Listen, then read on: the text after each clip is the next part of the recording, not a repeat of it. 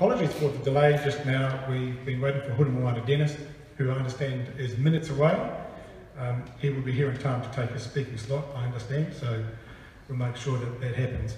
Can I begin also by acknowledging those of you from the organisations and those of you who have been in the front line of dealing. Much of that homelessness is concealed because many of the people affected are living in overcrowded housing. They look like they're going to a home at the end of each day, or leaving home at the beginning of each day. But they are in totally unsatisfactory housing arrangements and they are still homeless. And then the second reason is that the attempt by our parties to get a formal select committee inquiry out on the issue was voted down by National Party members. But we persevered because we think this issue is absolutely defining of who we are as a country and as a people, and whether or not we are doing enough to look after our people to make sure that one of the absolute basics of a decent life, having your own roof over your head, is going to be true for all New Zealanders. That's our motivation. The MPs who have sat in on the inquiry and undertaken it have heard from more than 500 people and organisations, and there are some pretty chilling stories just about the circumstances that some people are in.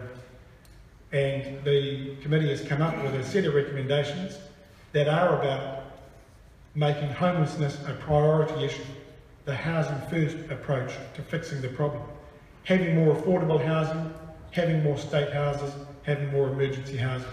And the members of the committee will talk about that a little more later. Can I just thank the MPs from all the parties. Obviously Phil Twyford has been leading Labour's effort on the housing issue now for the last couple of years. The Green Party, with whom we have plenty of common ground on this issue and the need to look after people. And I want to pay particular tribute to Marama Fox from the Māori Party because it's rare but also pretty brave of an MP from a support party to government to come on board an exercise like this, knowing that what is going to come out of it is a set of not just criticisms but recommendations that go against the orthodoxy of the government of the day. So Marama, thank you for being part of this and making this part of the Māori Party culture. I want to conclude actually by introducing somebody who I think has shown that kind of typical understated Kiwi leadership on this issue, and that's Homelessness Dennis, chair of the Te Pōia Marae. So when the issue of homelessness sort of burst into public consciousness in the way that it did early this year, with the stories not only of families but actually of children being deprived, it was Homelessness and the folks at Te Pōia Marae and Māngere who opened their doors on a temporary basis, because that's never going to be a permanent solution to the issue, but acknowledging that there are too many people in his area who are suffering as a result of homelessness and who needed at least some respite during the bitter winter months that he opened the marae for. So, Homelessness, can I say thank you for the leadership you have shown and the gesture that you made, and I invite you now to make some comments. Thank you.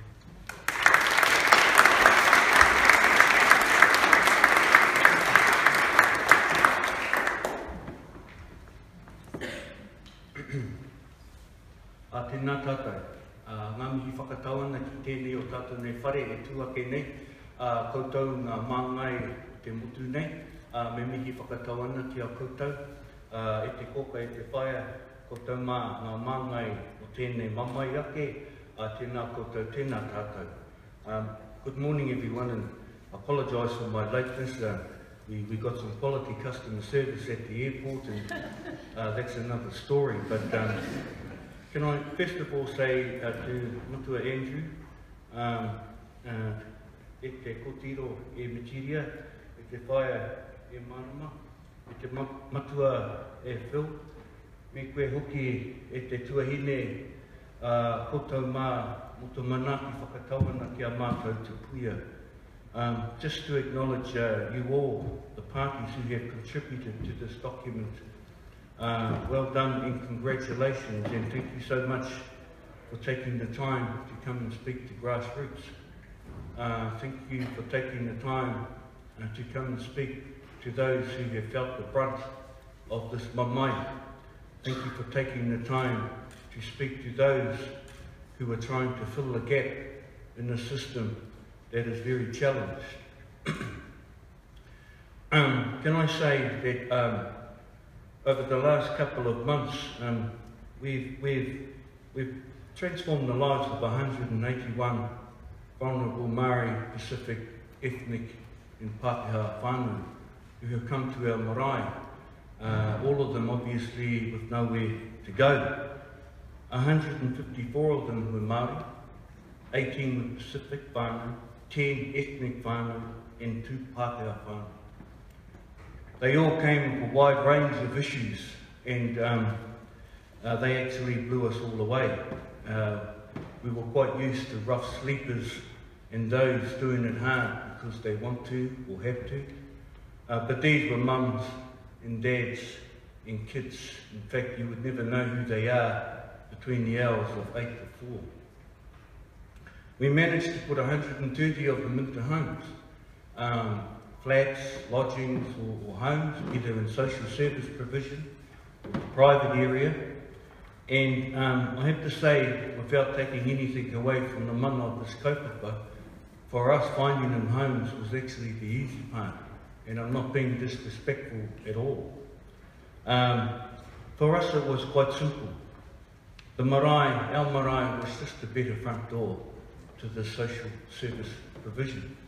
For many, many good reasons, whānau just kept coming, kept coming, kept coming. While they all came with their own issues, overcrowding, eviction below the poverty line, bureaucracy and poor decision making seemed to be key themes that just kept popping their heads up. It didn't matter how you spun the wheel or did the deal, they were always there and they always had their own stories. For us, we had a structure, we had a strategy, we had a model that worked for us and we got results. We're very proud of what we were able to achieve in 3.5 months.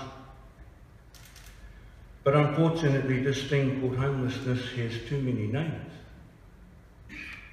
Rotten teeth, family violence, shame, debt, mental illness, suicide, bail conditions, jail, home detention, bracelets, unemployment, no money, illiteracy, and the words actually go on and on and on. And I go back to the point that I made about finding people homes. It really was the easy part for us, but dealing with the many challenges that came with the family was quite overwhelming. But we knew we had to do something because we simply carried such a big name at our marae, Te Puia. For those of you who know her background, know what she did, what she didn't do, know who she defied, who she told to get lost, what she did with nothing for her iwi, for her people, I don't need to tell you anymore. Because we carried such a big name, we had to stand and deliver. Matua Andrew, Machiria, e te pāpā, tiuriro, e whaia, koutou, there's a gap in our system. To the left, we have agencies doing what they do, mandated and funded. To the right, we have NGOs and others who are funded to do what they do. But there was a gap in the middle. I'm not too sure if anyone saw that there was a gap there, but that's where we were. Something needed to be done quite urgently. Something needed to be done quickly. For us, moving forward, I think it's important for you as the decision makers and the leaders of our country, there needs to be a respectful and urgent look at the Māori situation. 154 Māori whānau just in 3.5 months is unacceptable. While they will all have their stories of how they've ended up the way they have, it was still unacceptable. I'm not too sure what needs to be done in that space, but if there was ever a starting point, looking at the Māori situation needs to be a priority. So for us at Te Puea Memorial Marae, we'd just like to say again congratulations for you, the parties who had contributed to this document, for taking the time to come and sit with us.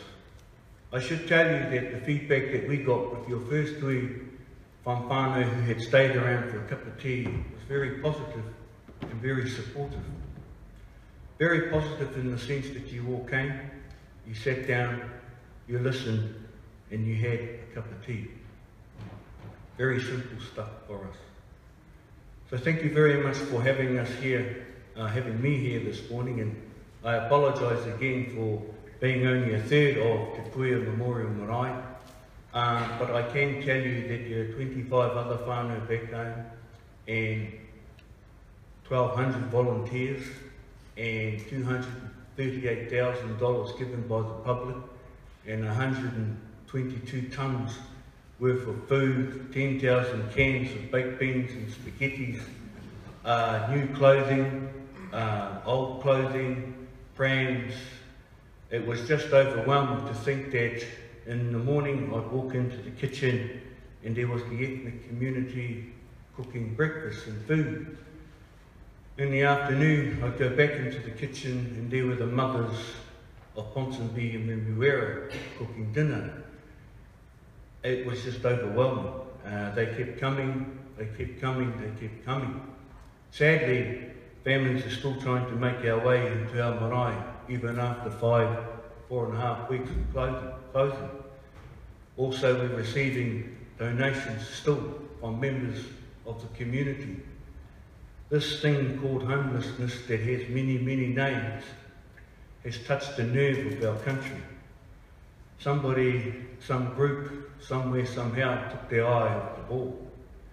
We have created a strata of community that everyone has forgotten about. So the leaders of today who are sitting in this room potentially need to go back and pick them up because they're all good people. So my kōrero to you really is our mantra that Te Puea Herangi used, many of them of course.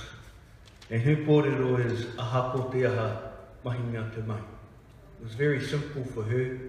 No matter how big the task, how small the task, just get on and do what needed to be done, which is all that we at Te Puea Memorial Marae had done. Got on with helping those in need, and it was a privilege and very humbling to be of service to these people because now we're all very good friends. Thank you very much.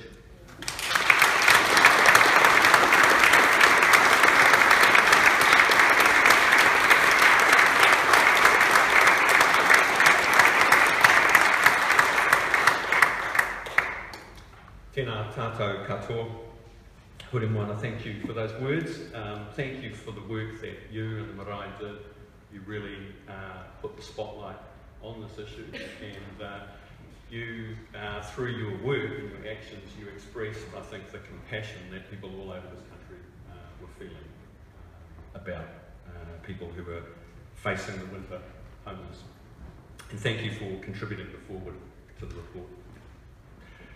This issue has touched the hearts of the nation, and over the last couple of months the members of the inquiry have heard more than 500 submissions from people who are living with homelessness or who have experienced homelessness, some of the leading social agencies who are working with homeless people, and countless New Zealanders who believe that this simply shouldn't be happening in our country. We're convinced that the scale of homelessness, 41,000 New Zealanders, according to the latest independent research from Otago University, represents a moral failure. The solutions are not complicated, but they require a government with the political will to make ending homelessness a priority. Let me turn to our 4 principal recommendations in the report. The first is that we recommend the nationwide rollout of the Housing First approach for the estimated 4,200 New Zealanders who are without shelter. Housing First internationally is the gold standard for delivering services for homeless people. It's already having some success in parts of the country, including in Hamilton.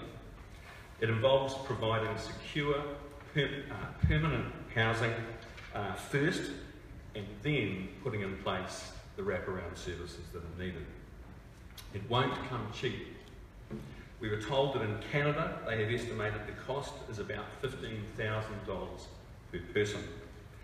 That would mean in New Zealand today a 7-fold increase in the current government spending on the provision of emergency housing. But the key here is that the status quo has huge costs, both human and financial. Neville Pearce at Otago University's He Kainga Oranga program told us that the average homeless person without shelter costs about $65,000 a year in services. Fixing this problem would mean a huge saving for the taxpayer of more than $200 million per year. Our second recommendation is that the government needs to massively increase the stock of state and community housing. The reason so many people are homeless is that there is an acute shortage of affordable rental housing. We recommend a build program that would increase the number of state and community homes by 1,000 a year at least until demand is met. Dr. Kate Amore from Otago University has calculated that it would take between 15,000 and 25,000 additional state houses to put a roof over the heads of the 41,000 New Zealanders currently classified as homeless. Our third recommendation is that the government must fix a broken housing market. It's not enough to put in place a better safety net with supported emergency housing. This government has allowed the housing crisis to spiral out of control, and that is what has pushed thousands of New Zealanders, the majority of whom are families with young children, and many of whom are in paid employment, into homelessness. It needs a systemic fix, and that must include cracking down on property speculators, building large numbers of new affordable homes, building more state houses, and reforming restrictive planning rules. Our fourth recommendation is for a New Zealand strategy to end homelessness. It's got to be all of government, whole of system approach that pulls together all of the groups: central government, local government, community sector. It has to be backed with resources, measurable targets, transparent and accountable. We heard the most heartbreaking personal testimonies during this inquiry. The experience, however, has left us convinced that this problem is fixable. It will require a serious and sustained commitment, not the piecemeal, ad hoc and inadequate series of initiatives that we've seen from the government in recent months. I want to thank all of the New Zealanders who came forward and shared their personal stories, their expertise and their ideas with us. And I want to thank those of you in the room today who came along and presented and shared your experience, personal and professional, on this issue at the Wellington hearing. We can fix this homelessness crisis. The policy solutions are all there, they're in this report. All that's needed is the political will. Thank you.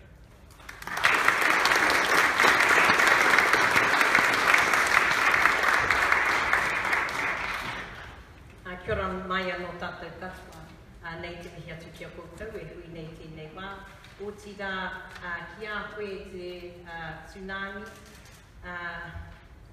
I tai atina na mai ki konei hai whakahua I ngā mātauranga kua mau nei ia koe ngā marama kua hipātu I ia koe e tūtuki I te ngā whina ki tō tātou whānau e noho taumahana I tēnei.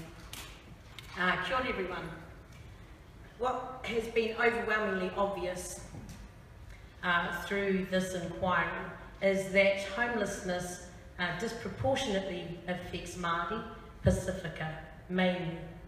It is not limited to that only, but disproportionately and overwhelmingly it is the place where it is felt most urgently. In the short term, the government can immediately change a number of systematic failures to prevent children from suffering as a fodder for homelessness. The government can immediately align its services. The correlation between WINS and Housing New Zealand is broken. It has become a barrier to getting a home, not a pathway to getting a home. Children need to have a security of tenancy so that they can grow up in the same neighbourhood, so that they can attend the same school, so that their education is not stagnated by transient behaviour because they are kicked out from one house to the next as family relationships are broken through the charity of sleeping on someone's couch or in someone's garage or in someone's shed. If we are to overcome the burden of poverty, if we are to strengthen families and raise generations of young New Zealanders with a brightness of hope, then we must eliminate homelessness as a burden on those young people so that they can grow strong in this country in a safe, secure, warm, healthy home, which would be the best place to raise a family, engage our children, grow and strengthen our young people. Families must not be forced to choose between feeding their children or paying their rent. Whānau Ora must play a pivotal role in addressing the issues of homelessness, as we've heard from Phil and from Hurimwana. Getting a house is easy. Dealing with the issues of staying in that house needs to be addressed through coordinated navigation. What we heard from the submitters is that they have the solutions, that they can offer help to the broken system that we have. One of the best results of doing this inquiry was simply listening, simply offering an ear to those who feel it hardest. We must address this issue at Auckland, but it is not only limited to Auckland. There is a bow wave of homelessness that is hitting the regions that have never had homelessness before and do not have the services set up to support homelessness. Hamilton, Tauranga, Napier, all of those places are already under pressure, and it will continue if we do not do anything immediately to halt the broken system that is failing to protect our whānau. It's not difficult. There are immediate short-term solutions. There are long-term solutions while we build more houses. What it takes is a willingness of government, and I am proud to be part of this group of the Labour Greens Māori Party movement to try and do something about it. I have been given an assurance by the Deputy Prime Minister that he will listen to the recommendations, and so I challenge him to do so, and I challenge the government to put these recommendations into place immediately so that we can eliminate homelessness, alleviate hardship, and address the issues of poverty that are affecting our families. Te Puia was a beacon of light for our country and a focal point for the generosity of Kiwis, everyday New Zealanders who do not abide living in a country where we leave people behind. We do not want it, it is not our place, This is not how we grow Kiwis, and we all want to have a focal point for our generosity, but in fact if we just spent our budget more wisely, then we could deal with the issue immediately and alleviate the pain, absolute pain being felt by our whānau. Nō reire, iwi, tēnei te mea te kia koutou, kia kuhua mahi, tēnā tātou katoa.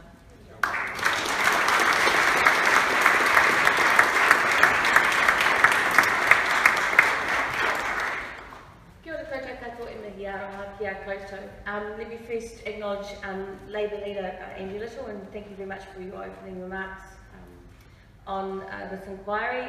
To my parliamentary colleagues, Malama Fox and Phil Twyford, and Malama Davidson, nice to have you home safely. These three members of Parliament have been the leaders on this cross-party inquiry and have travelled the country working directly with communities, those who are at the coalface either because they are homeless or working with homeless communities, and hearing all of these stories day after day. And I think it has been at times heartbreaking, but it is also the core work of members of Parliament to go out and talk to people about what their lives are really like. That is what our job is, and that is why this cross-party inquiry was so necessary. If some MPs in this Parliament don't want to talk to homeless people about their situation, we do now know that there are many who do and will take the time to do that. And on that point, I would just want to say an enormous thanks to Hurimoa and Dennis and to Hui Marae for assisting and not just the inquiry, engaging with communities directly, but actually just all of the work that you and all of the community there put into working with homeless people and the services around it. It is that kind of on-the-ground, flax roots effort that makes a difference for families and that challenges the structures, the system, to meet the needs of families where families are and in the way that families need. And you've shown us a great model for how to do that, and we have enormous appreciation for your work. There's no doubt we have a housing crisis, we have a homelessness crisis. We are seeing the results of years of policy, of failure, of a government who's taken their eye off the ball and allowed this crisis to compound and compound and compound.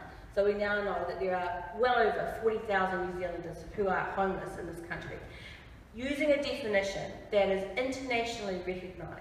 Because when you are homeless, and I speak as someone who has had this situation myself, both as a child and an adult, it means you are not living in a place where you are secure. It means you do not have a home to call your own. It means you might be living in somebody else's house because you have nowhere else to go, or living in a car or a caravan because you have nowhere else to go. So these arguments we hear about the definition of homelessness are arguments put out by people who have no idea what it means to have to raise your children from somebody else's lounge, trying to get them to school, trying to make sure they have a decent life, trying to make sure you have the income you need to keep the family going, to keep looking for a house to live in, to be rejected time and time again because landlords won't have you or it's just too costly. This is the daily grind of thousands of New Zealand families. This is what homelessness means every day to people right now, today. And we have this crisis and we can solve it. We have the solutions that have been put forward through this inquiry report. We have the community that's there backing us. We have the families who are telling us what it is that they need. It is now the job of those of us in Parliament and in government to take that seriously and to put those solutions in place. This is a country where we have dealt with homelessness and housing crises before, successfully, really successfully. We've been well renowned for our ability to house, to home New Zealand families. We've done it before and we can do it again. So the Green Party is very proud to have been part of this inquiry and we fully support all of the recommendations in it. We've been dealing with, as Greens, we've been dealing with homelessness now for many years. It's been a core part of our housing policy. And when in May this year we released our latest tranche of that, the Homes Not Cars policy, we suggested the using of $200 million of the dividend and tax that Housing New Zealand is to pay to government for building emergency housing, state housing for New Zealanders. This report further refines some of those ideas in that policy, and so we fully support the proposals, particularly the Housing First proposal that has been put forward.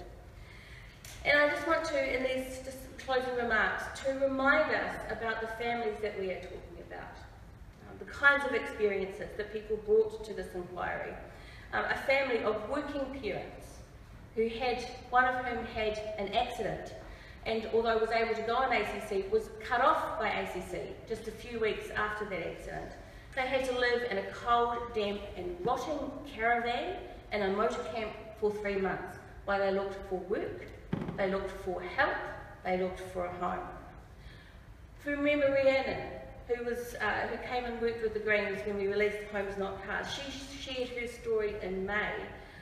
She has a daughter with lung disease who goes in and out of hospital and needs a decent home. She found herself homeless after a relationship breakup and after losing her job, sleeping on couches at friends and family's houses, trying to make sure that her daughter was getting the health care she needed, while she herself was desperately trying to find a home for herself and her children.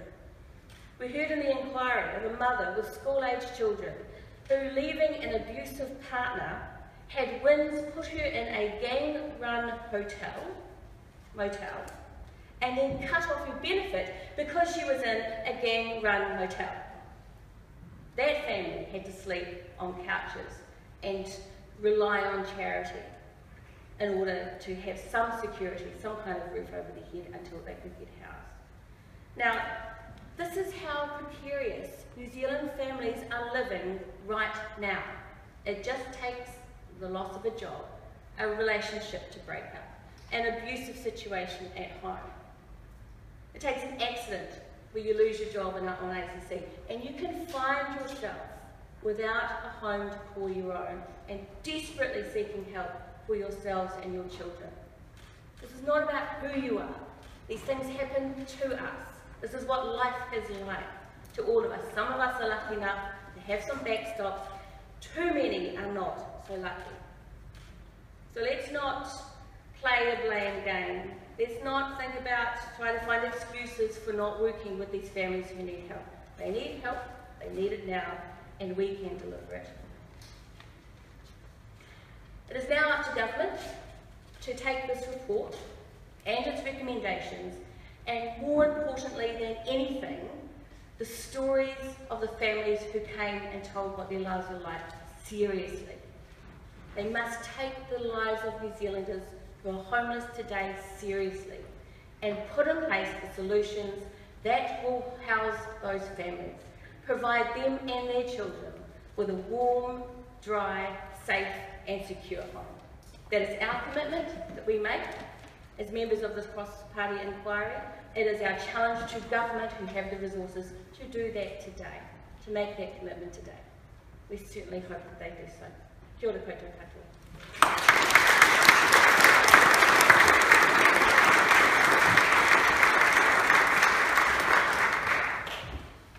Thanks, Victoria. Folks, that's the end of the formalities. Please stick around and have a cup of tea with us in the Grand Hall. The politicians are going to do a stand-up with the media over in this corner, which will probably take 5 or 10 minutes, and then we'll join you for a cuppa. Thank you.